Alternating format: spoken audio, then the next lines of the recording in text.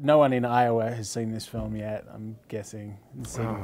I'm not sure. Wasn't there a test screening somewhere? There was one in Kansas City. Kansas City. Yeah, okay. And we're pleased to say that people understand that we want to have fun with these characters, but never make fun of them. Yeah. And, it was very important when we were making the movie for all of us. That was, I think, a critical thing as this family grew, as this team got put together, that everyone was on the same page, that this was not a kind of screwball movie making fun of bumpkins in the Midwest. It's a poignant movie, hopefully that goes to some ridiculous places, but it's about very real people that we care about. I mean, Phil, the writer, is from Wisconsin. Alexander Payne, the producer, is from Omaha. I'm from Georgia. Ohio. And Ohio. Indiana. Yeah, San Juan, Puerto Rico. Wait, what? No. And so everyone, it's not like this sophisticated, wry, ironic look at Midwesterners. It's kind of a very affectionate tale of real people in this world. So that balance of sincerity was like an important part of your process. Yeah, I think to me that's one of the reasons why the movie works, is because you're really approaching it with a certain amount of truth. You're not trying to make fun. You're just trying to be honest and truthful and play the scene. And the comedy is going to come out of that. What people respond to is going to come out of that. Yeah.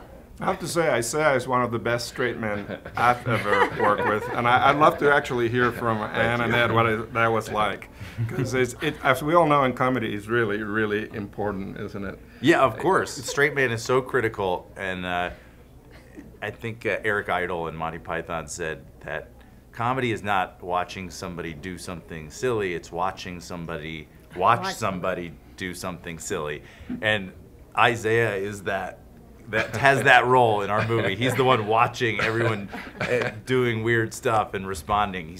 You're kind of like the audience's surrogate, or like just like something to grasp onto. Yeah, a life raft.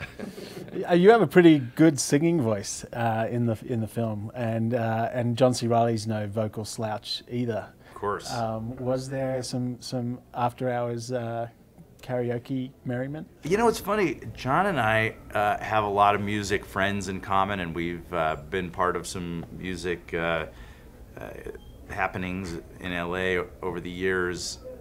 And we both thought, I think, going to Michigan that we were going to hang out and play music all night and whatever.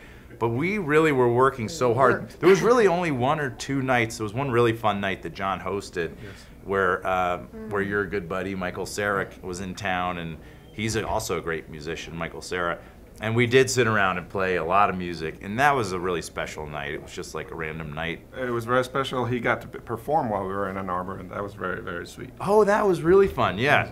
One of my favorite bands, the Old Crow Medicine Show, came through town, and they're friends of mine, so I jumped up and played a couple of tunes with them at this big theater in Ann Arbor. And a bunch of you guys came, right? I can't remember. None of you guys came. No, Never mind. No, we wanted to come. We had our baby with us. That's right. Yeah, we had our baby with us.